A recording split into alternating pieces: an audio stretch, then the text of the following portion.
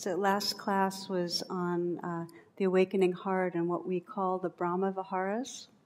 Brahma Viharas, for those that are new, it's another word for the divine abode or the home that is within each of us and is our true nature that we experience. And there's different flavors of it. And the first flavor we explored was loving kindness or a loving presence.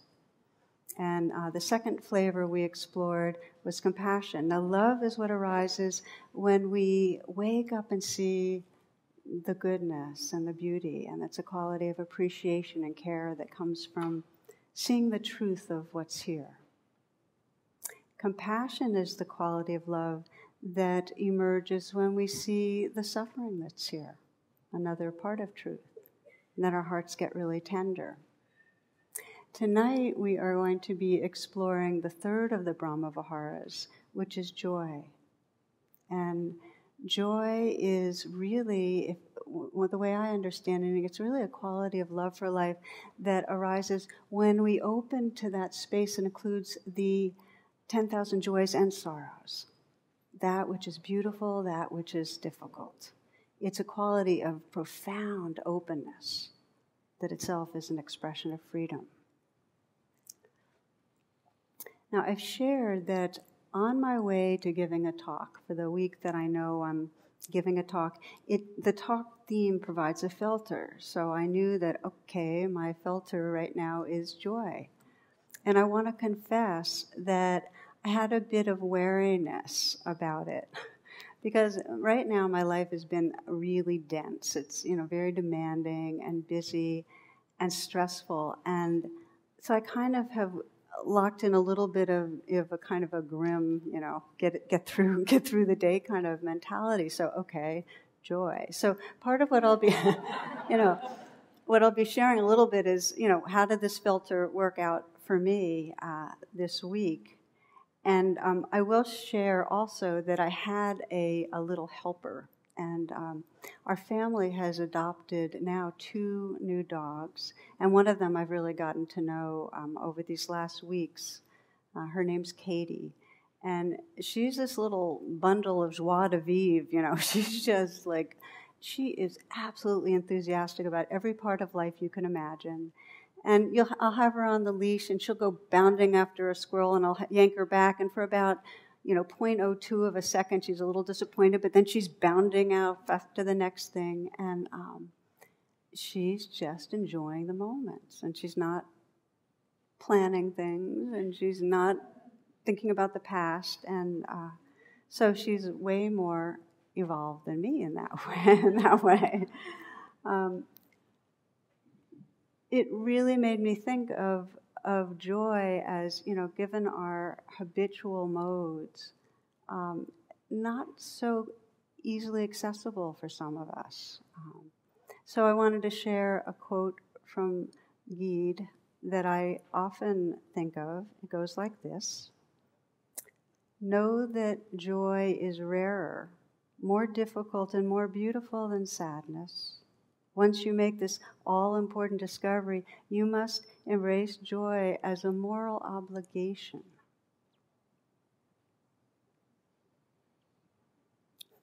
Now, that's strong language, right? A moral obligation. So first, rare, When I speak to people about joy, it sounds like, well, that's the fruit of the practice when 30 years from now I've learned to really, sit and quiet my mind for long periods of time. But no, it feels rare because of our habits, but it's right there and possible. So he's saying it's possible, and yet, we know how locked in we get to the stressed person mentality. So rare but possible. And then moral obligation.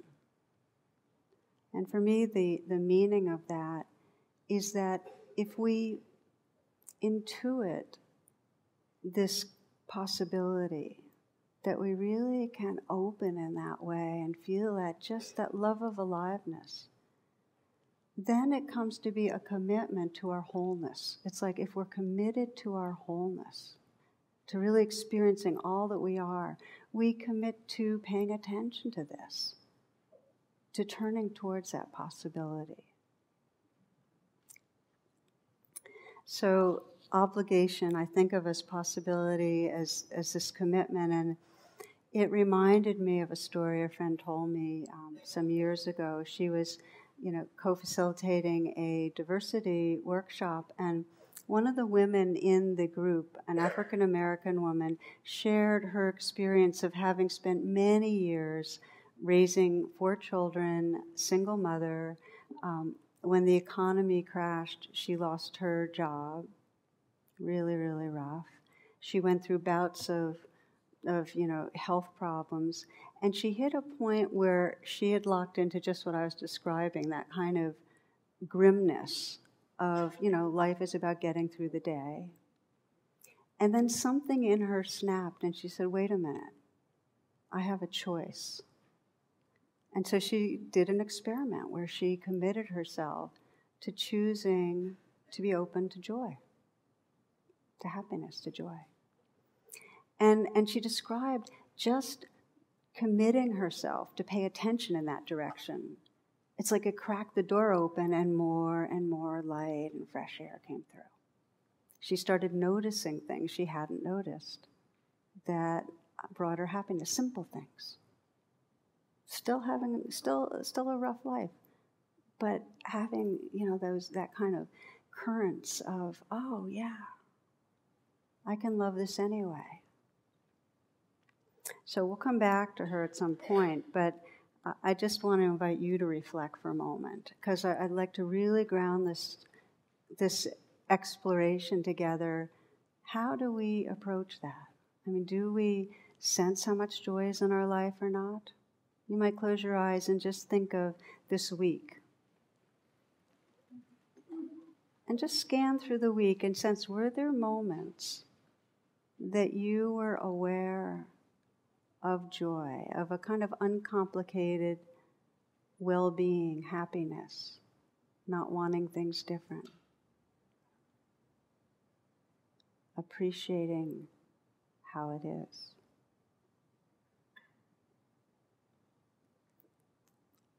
So we're scanning without judging, just to sense, were there moments? And if so, what was it? What was going on?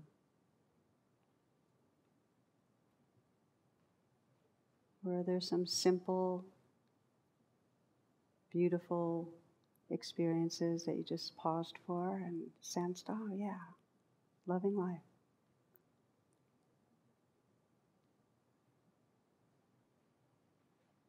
For some, you might notice how it was rare, that there weren't many moments, that you were kind of speeding through, maybe, on the surface level, racing past things. But just to notice that. And then ask yourself, what would it be like? What might happen if I considered deepening my commitment? This is a commitment to wholeness, to opening to this possibility of touching joy, of discovering this love of life, just as it is.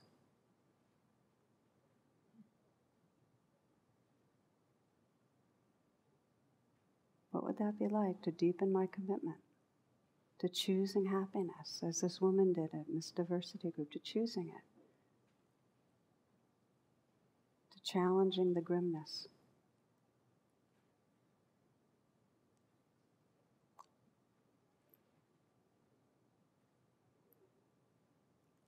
So as you listen, you might sense the possibility, just giving yourself permission to kind of check it out. What's possible here?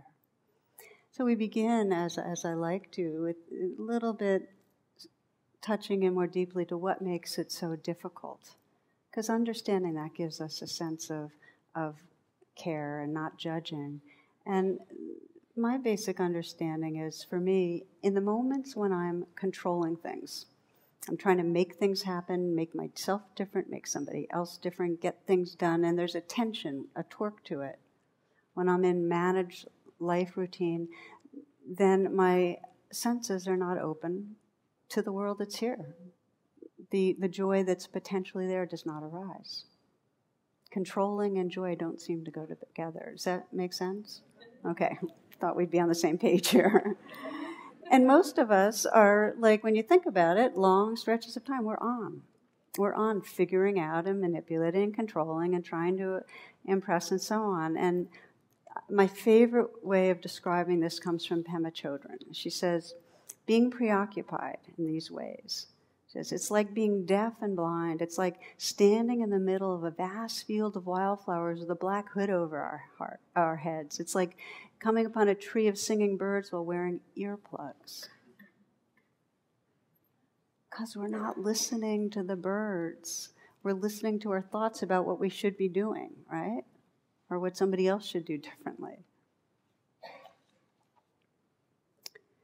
We see joy more in, my new dog, we see joy, but we see joy in young children. You really do. It's amazing to watch. And why? Well, they're not so habituated around doing and fixing and defending, and there's just more free space for spontaneity. Favorite story some of you might remember by the illustrator Maurice Sendak. What he describes really expresses this to me when he says one day a boy sent me a charming card with a little drawing and I loved it and I answer all my children's letters, but he said sometimes very hastily, but this one I lingered over. He said, I sent him a card and I drew a picture of a wild thing on it. I wrote, Dear Jim, I loved your card. Then I got a letter back from his mother, and she said, Jim loved your card so much, he ate it. And she said, that was, to me, one of the highest compliments I've ever received. He didn't care it was an original Maurice Sendak drawing or anything. He saw it, he loved it, he ate it. So just a little moment to honor Maurice Sendak, who passed away recently. But his drawings had that in it. They had joy in it. Wild things. So the alchemy of joy, if you have to kind of sense it out, is a combination of openness and flow. Feel it in your body. When you feel joy, when you feel love of life, there's an openness that lets it all be as it is. And in that openness, life can play fully. And its play is just fully vibrant, dynamic, creative, spontaneous. Openness and flow. And I'm putting that out there because as we practice together, those are the two qualities we'll be exploring in a very meditative way that open us to joy. So when we start inquiring what's between me and that, like in this moment, what is between me and joy? And we often find, well, there wasn't enough attentiveness or quietness. We might discover that. I just wasn't really open to it. We're missing the openness. Or in some way, what we discover is, well, what's between me and joy is I'm not just allowing the flow, I'm defending against something that's going to happen that could be bad, or I'm trying to hold on to some part of it to try to get more. So there's openness and flow, and what's between me and that? Well, we're usually trying to manage the flow, right? So then we look at the ways that we try to manage it. And here we get to, I think the Buddhists are very articulate, and they describe the near enemy of joy and then the full enemy of joy. And they really are talking about the shadow side. The near enemy of joy is attachment. It's like we get excited about something, get excited about a person or about a course we're going to take or something we're learning or something we're going to eat or whatever it is. But rather than just opening to that life and letting it move through us, there's some grasping, some controlling. It's like a good friend of mine who was describing her a new romantic relationship, and with the aliveness and the warmth of her heart, there's also this sense of always computing, is he the one? Is he the one? So there was that grasping. How it's described this way. He who binds to himself a joy does the winged life destroy.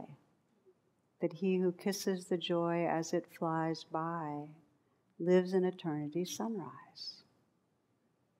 Right? William Blake. So the near enemy is that rather than allowing the pleasure and the enjoyment, this isn't it's like, let it happen fully. Don't try to manage it, control it. Then the full shadow side, the full enemy of joy, is actually pushing away that aliveness. And we have certain beliefs, and you can listen for what's yours. I find all of them in me somewhere, that keep on running through, that make us tense against the flow. And it's very physical, by the way. That when we're tensing against the flow, it's like if you really check your body, you can feel different chakras, the energy centers kind of tight. They aren't allowing life to move through us. So one of the beliefs is that it's just plain dangerous to relax and enjoy, because when there's pleasure, it's followed by pain. There's some punishment. And that there's some personal history that for many people program that in.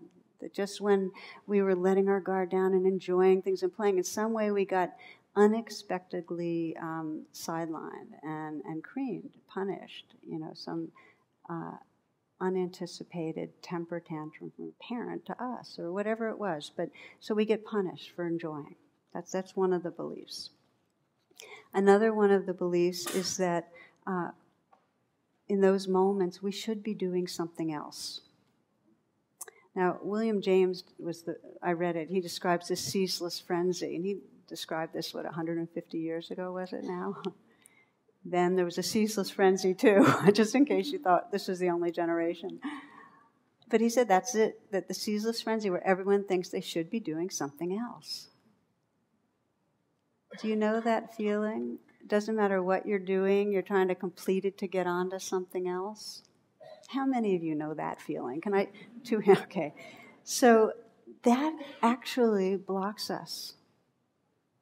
That sense of leaning forward and that this isn't the moment that really counts. The attitude that goes with joy is that this is it. This right here. I mean, and I'm not even speaking metaphorically, like this moment. It's to enter into the center of now. Like really get it, that we're not waiting for something. And then in that full here-ness, we're not leaning forward, then the life can flow through us. We become this openness that life flows through. Okay, so that's the second belief, is that it's not now, and I should be doing something else. Now the third belief is being here is painful. That if I get here, I'm going to open to layers of vulnerability that I don't want to. It'll be too much. There's some truth to it. There's a reason that there's a kind of an avoidance of practicing meditation. There's kind of a love-hate relationship, because when we get very here, we do open to the layers we've been running from. So that's part of the process. And the deep understanding is that if we don't defend against them, then we become this openness and they can continue to unfold, and we become the space that aliveness happens in. It's okay, we can handle unpleasantness. Rilke puts it this way, and he's talking to God at first. He says, embody me. Flare up like flame and make big shadows I can move in. And then he speaks to us. He says, let everything happen to you, beauty and terror. So can you sense? Joy takes a kind of courage to just let life be as it is. And that was really the theme of tonight's meditation.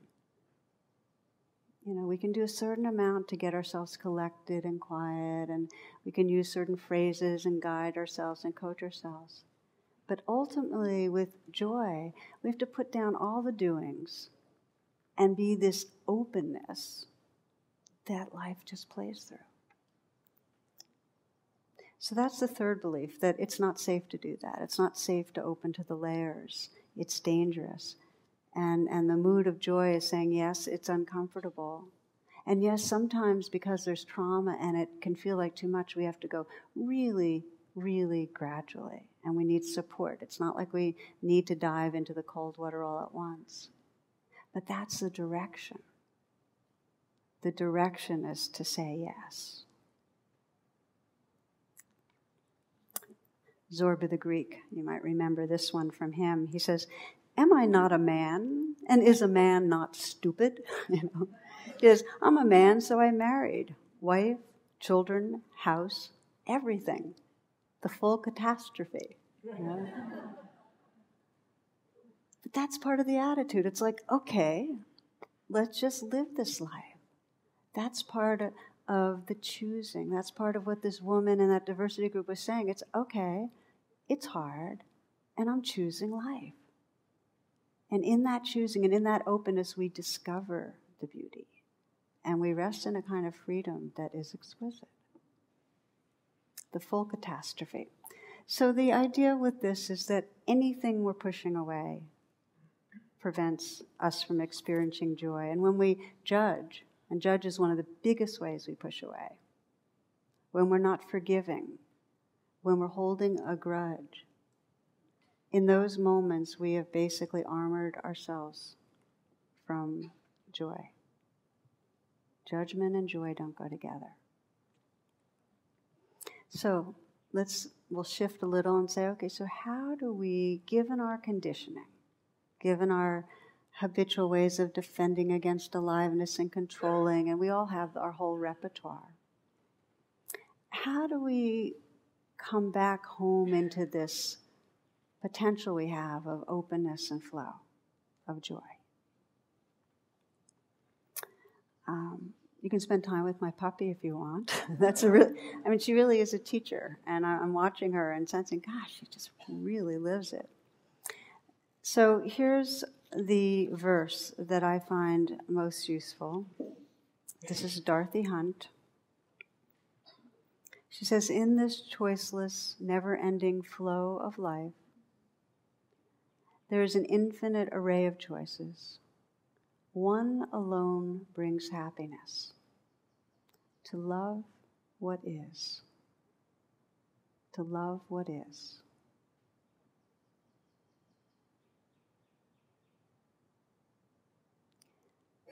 Now we might think, love what is, it sounds like a beautiful idea, but when what is painful or seems horrible in some way, how do we love that? And to say that love with the seed of loving what is simply being present with what is. Our presence will open us to the love. It doesn't have to be like we have this expectation that whatever arises, we're going to embrace it with massive amount of tenderness and courage. It's just this willingness, and this is really the beginning of a joyful heart, this willingness to be with the life that's here as much as we can. Love what is.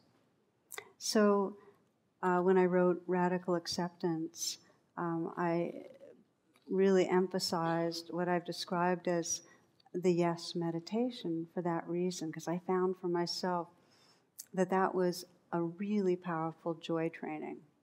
And the story many of you have heard, I remember when I kind of created it for myself I was at a 6-week retreat, and I had gotten to a point where I was feeling really sick, and there's a lot of physical unpleasantness, and there was window wars, which meant that some of the yogis liked the windows open and some liked them closed, and so everybody was, kind of fighting over how the windows were going to be in the hall that we were sitting in, and some of the teachers were talking a lot, so you sit long time listening to talks. Always makes me self-conscious when I say that. But I was, not only was it unpleasant, I had a lot of complaint in my brain. When you go around with just a lot of complaint, well, it was a complaining brain. So I started doing this thing where I said to myself, okay, this is my first commitment to happiness. I'm just going to say yes to whatever appears. So at first it was this mechanical labeling of what came up. It would be annoyance, yes, feeling heavy and sick and achy, yes, judging, yes. So I just throw in the label yes. And then it became kind of amusing, just kind of plastering on the label. Well, the amusement kind of lightened me a little bit. And then I found that every time I said yes, there was a little more space around it. So my sense of who I wasn't so much locked into the experience of not liking something, I was resting more in that presence that was just agreeing. That's the shift that starts moving us towards joy. And then through it, because when you're at a long retreat, you get a lot of time to practice with stuff. Even though I'd get lost again, I'd come back to yes meditation. Gradually I found that there was just more and more of inhabiting and allowing space that became very tender and sometimes quite cheerful, to my surprise. So yes, and when I say yes, I don't mean that for you a yes meditation means you have to use the word yes. Yes, it's an attitude. It's an attitude of agreeing to the life that's already here. Awareness already accepts what's here. It's like whatever's happening, awareness has already accepted it. Awareness doesn't resist. And what the yes meditation does is it allows us to re-inhabit the awareness, the very qualities of who we are in our natural state. Not fighting, not managing, not controlling. When we do, when we become that allowing space and just aliveness is happening, pleasant, unpleasant, there is a natural quality, a kind of a bubble that it's kind of explosive and large and light-filled that we call joy. Openness and flow. So we'll just take a moment. Let's just do a little yes meditation now, just to touch into it.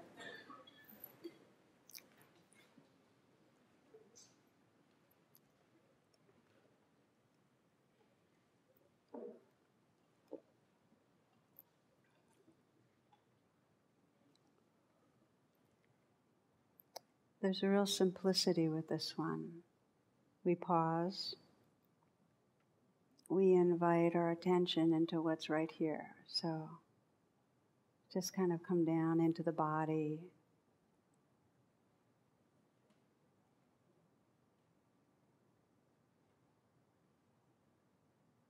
Just feeling the body from the inside out, whether there's pleasantness or unpleasantness.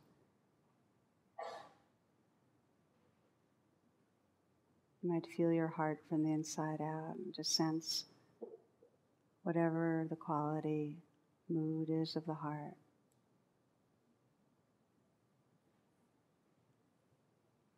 Let your intention be to allow the life that's here to be just as it is. You're just noticing and letting be. And if there's anything that you see a tendency to resist, just explore adding on that yes, that real intentional agreement, that willingness to let the life that's here play itself as it is.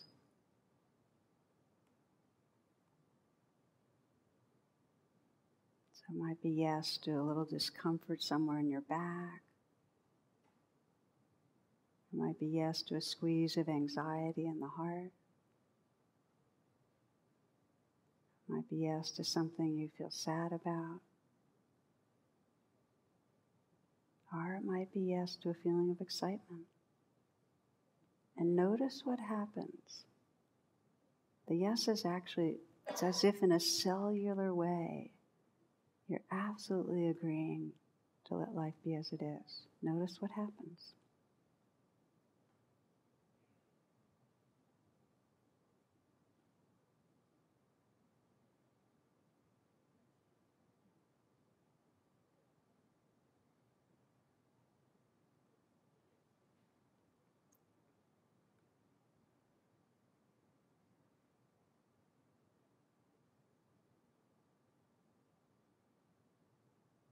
You might sense what it would mean to even deepen that yes.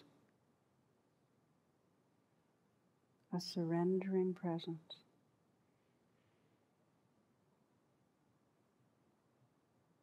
And just become the space.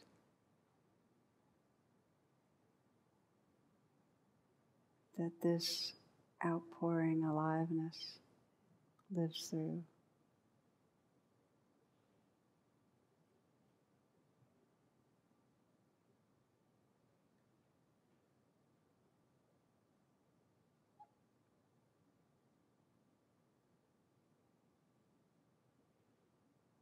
Loving what is, allowing presence with what's right here, cherishing this life.